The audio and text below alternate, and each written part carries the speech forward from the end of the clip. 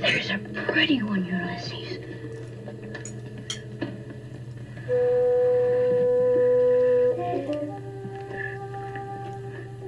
There it is. Well, hello BookTube, I'm Shawn the Book Maniac. Welcome back to my channel. Here I am with a reaction video. It makes me sound really important. I'm not.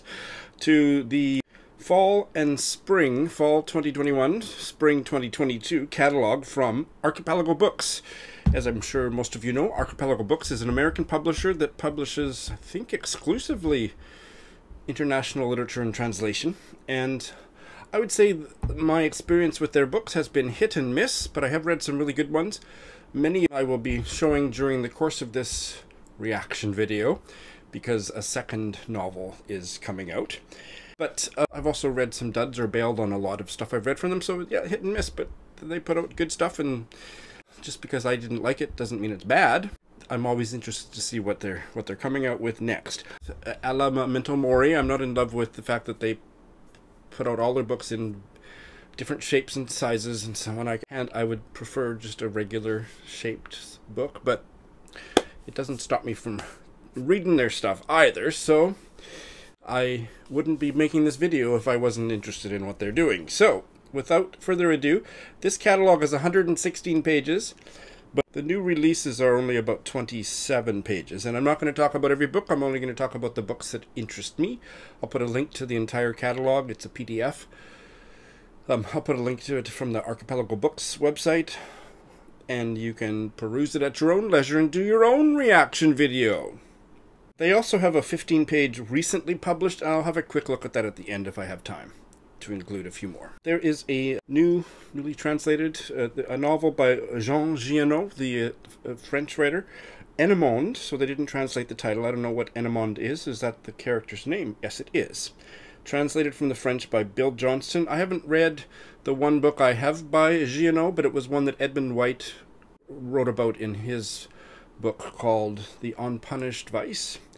So I will probably read it before I check this one out, but it is described as a gleeful, broad, sardonic grin of a novel. Coming out in September of this year. I'm interested in Sadaat Hasan Manto. He is a Urdu writer, and I'm interested in him because I have a book of his short stories. This is another book of his short stories, but the one I have is called Kingdom's End, Selected Stories, translated from the Urdu by Khalid Hasan, and this one is translated by Khalid Hasan and Muhammed Umar Memon. This one comes out in mid-September. I will read the one I have before I carry on to try The Dog of Tithwal, but he is an interesting writer. He had a short career. I don't know if that's because he died young. Why was his career short? He was born in 1912 and died in 1955.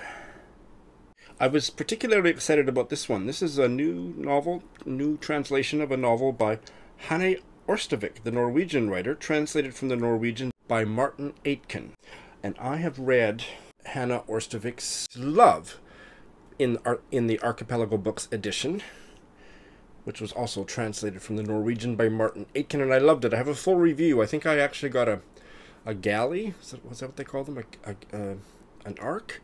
An ebook ARC through NetGalley, and it was back in the days when I actually fulfilled my obligations there. Now I can't get any books from NetGalley because I just kind of sloughed off, but I have a full review of this. I'll put a link. I don't know if the review's any good. It was way back in my early days. Love was a really fantastic novella. So this new one, The Pastor, coming out in early October, is longer, so that's good. It's 280 pages. Love was barely 100.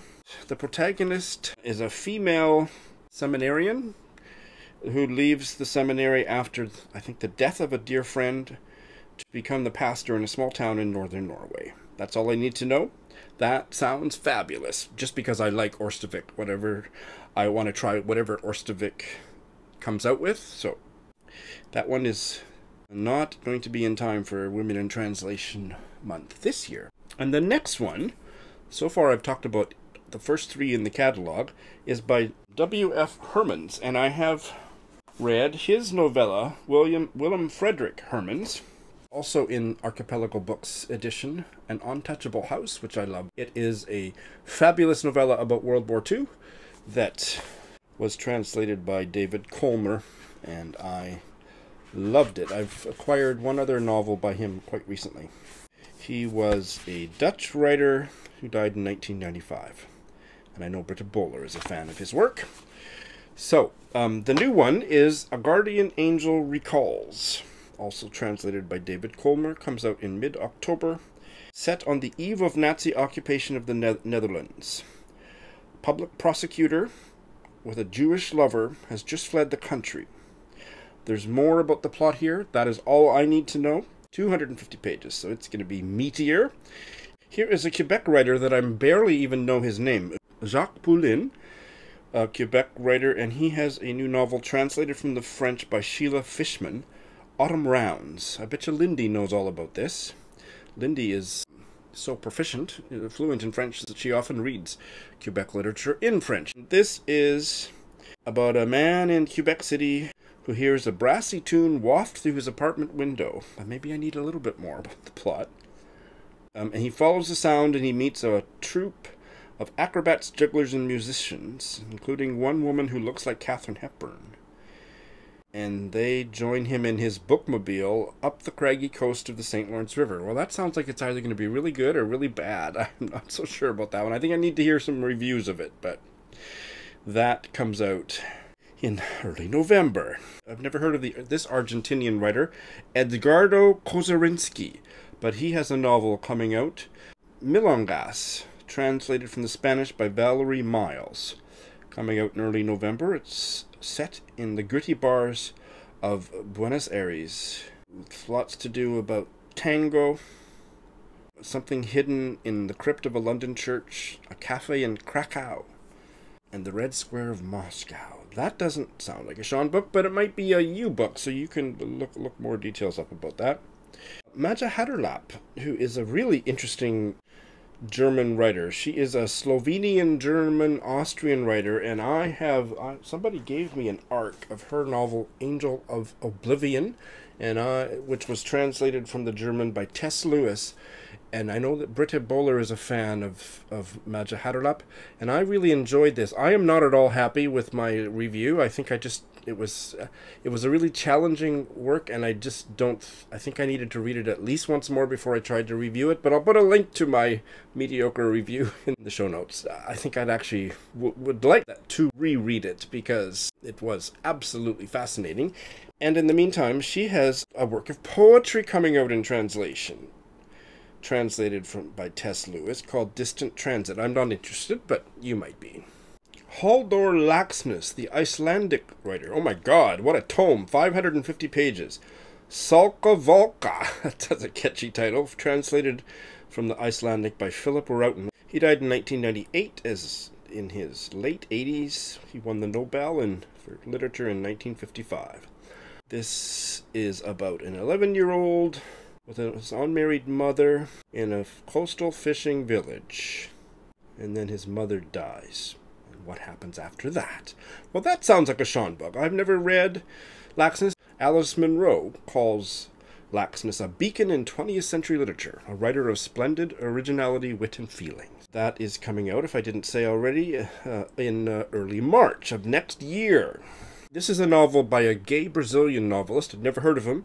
Caio Fernando Abreu, Moldy Strawberries. How's that for a title? This comes out in April, early April, translated from the Portuguese by Bruna Dantas Lobato. This is going on my Pride Reading TBR, draft TBR for next year. These are short stories about Brazil in the early days of the AIDS epidemic when HIV was primarily killing gay men, unfolding within the context of a stifling military dictatorship. Yeah, sounds amazing. He died in 1996 of HIV. He wasn't very old. Maybe he was 48 if I did the math right. And I'm really excited about this one. I don't have a physical copy of her other book, but this is a new translation from Ida Jessen, a Norwegian writer. And I read her novel. It was actually back in at the early days of the pandemic. Archipelago and a few other small presses released a lot of their literature for free in ebook format, just to help bookish people through a difficult time, and I got a lot of free ebooks that way. And one of the ones that I got that way was by Ida Jessen, A Change of Time, translated from the Norwegian by Martin Aitken, and I have a subscriber who really likes that book. I actually filmed a review of it that I wasn't happy enough with to post, but I read it for Women in Translation last year and really, really enjoyed it. And so Ida Jessen, who I felt as I was reading it, because it was a novel about a woman back in the 1920s, 30s, and 40s, I think, in Norway. I thought she wasn't maybe dead or old, a very old writer, but no, she is young. Her literary debut, Ida Jessen's, was in 1989 with a collection of short stories. And I believe she might even live in Denmark. I think, have I got that right? Yeah, she is considered a Danish writer, but I think she was born in Norway. So very interesting. That's what I thought. My subscriber, who's Danish, is a big fan of her. You know who you are, Danish subscriber. Can you explain that? She was born in Norway, right? And she writes in Norwegian? Well, if I didn't already say... What I didn't already say is that her new novel is called A Postcard for Annie. That's coming out in May 10th next year, and it's about a young woman who witnesses a terrible accident. Oh, these are short stories. So, 6 stories. Fabulous. Here's a Korean novel in translation. Whale by Myung-Kwon Chung. Translated from the Korean by Chi Young Kim, coming out next September. Wow, we're really getting September 2022. Wow, they are really planning ahead. Chon is a South Korean novelist and screenwriter. That is a man. And this is set in a remote village. Follows the lives of 3 characters.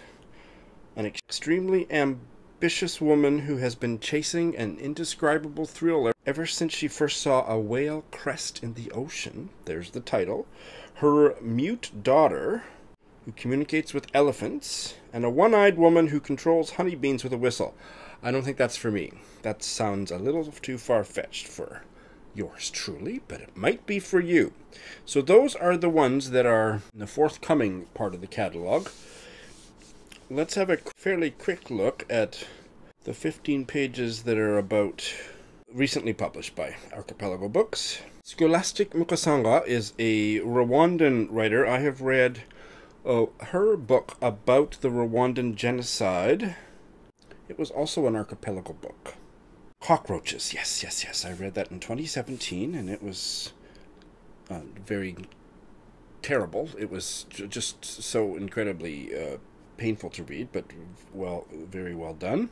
She has something that came out fairly recently. I don't know when they say recently released, whether it's all 2021 or when it is. But anyway, Igafu, translated from the French by Jordan Stump. Short stories. Well, I will just mention in passing Andrea Bajani's novel, If You Kept a Record of Sins, translated from the Italian by Elizabeth Harris, because I have a copy. I haven't hauled it yet. So that one's on my pile, and it came out earlier this year. He's an Italian novelist, and part of this story is set in Romania, I remember. Here's a Norwegian novel that I remember hearing a little bit about. Everything Like Before by Kjell Askildsen, translated from the Norwegian by Sean Kinsella. And Askildsen is recognized as one of the preeminent Norwegian writers of the 20th century, and these are short stories. I had also pre-ordered this Croatian novel, Kin by Miljenko Jurgovic, translated from the Croatian by Russell Scott Valentino, and it was 928 pages. I ordered it online and they said they couldn't find a copy, so I canceled that. I think I canceled that. Maybe I haven't canceled, but I haven't got it anyway, because it was supposed to come out earlier this year. Yonosuke Akutagawa. There is a literary prize in Japan named after him. This is a collection of his short stories, Mandarins, translated from the Japanese by Charles de Wolfe. I haven't read a word the man wrote. A Dutch novel, The Twin, by Gerbrand Bakker, translated from the Dutch by David Colmer. I have this as a hardcover edition. It's not an Archipelago book, the version I have, but that one is on my, not only on my radar, it's on my shelf. I think that's enough. So, Archipelago Books got some interesting stuff coming out. I will be giving a lot of these a try. Maybe you should too. Thanks for watching.